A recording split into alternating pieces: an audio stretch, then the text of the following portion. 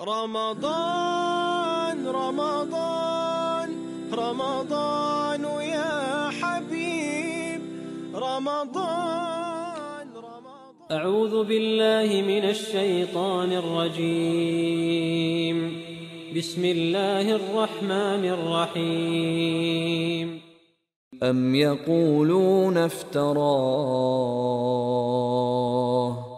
قل فأتوا بعشر سور مثله مفتريات وادعوا من استطعتم من دون الله إن كنتم صادقين. Do they say he has forged this Quran? Say to them in reply, if you are truthful in your objection, then bring 10 forged chapters like it, calling upon whom you can for your help, apart from Allah. When Muslims say that the Quran is a miracle, it is not only from the point of view of the eloquence and beauty of its composition. This is only one aspect of the miraculous nature of this book.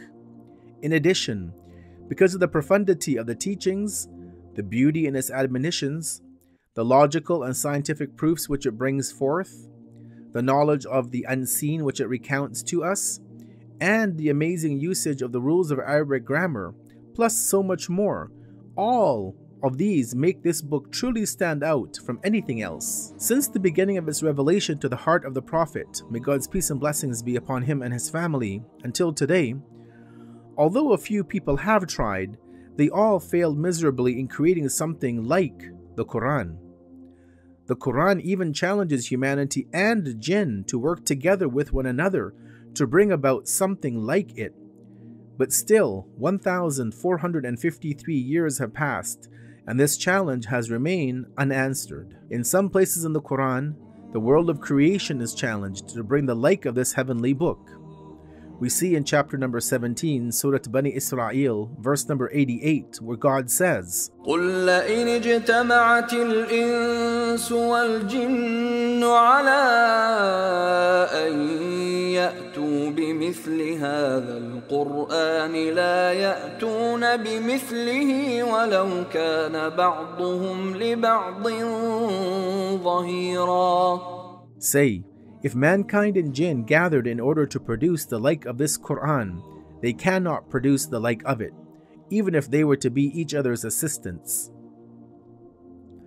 The challenge is then reduced, and we are asked to bring 10 chapters like that which are in the Quran.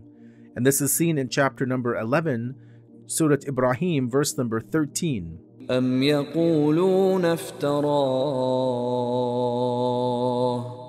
قُلْ فَأْتُوا بِعَشْرِ سُوَرٍ مِثْلِهِ مُفْتَرَيَاتٍ وَادْعُوا مَنِ اسْتَطَعْتُم مِّن دُونِ اللَّهِ إِن كُنتُمْ صَادِقِينَ. Or do they say, he invented it? Say, then bring 10 surahs like it that have been invented and call upon for assistance whomsoever you can besides Allah, if you should be truthful. Even this is further lessened, and we are told to bring one chapter like the Quran. And this is seen in chapter number 2, Surah Al-Baqarah, verse number 23. وَإِن كُنتُمْ فِي رَيْبٍ مِّمَّا نَزَّلْنَا عَلَىٰ عَبْدِنَا فَأْتُوا بِسُورَةٍ مِّن مثله وادعوا شهداءكم من دون الله إن كنتم صادقين. And if you are in doubt about what we have sent down upon our servant Muhammad, then produce a surah the like thereof, and call upon your witnesses other than Allah, if you are truthful.